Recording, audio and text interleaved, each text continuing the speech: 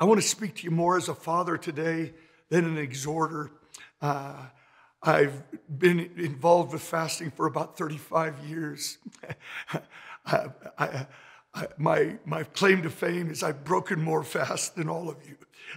I know what it feels like to not do too well in fast, and I'm sure you're probably struggling right now, many of you, and you've set your face, but you're thinking, how can I ever do this, and am I a failure? Maybe you've already struggled.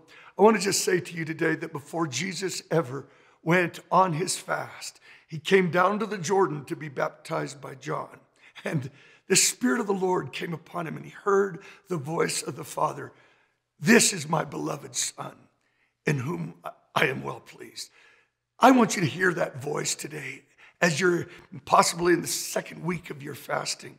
You are God's beloved Son. Before Jesus ever did any ministry, he heard the voice of the Father said, Son, there's no one like you. I love you.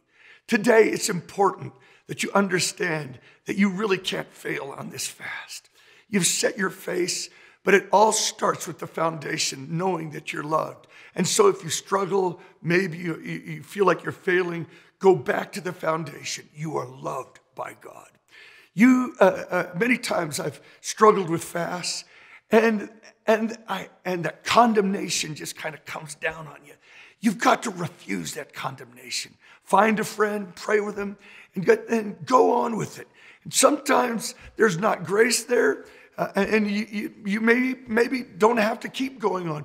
Do not be put in guilt because of the struggle with the fast. I want you to set your face, but I want you to know today, God loves you, and nothing can shake it. You cannot earn anything on this fast. So let me just pray for you.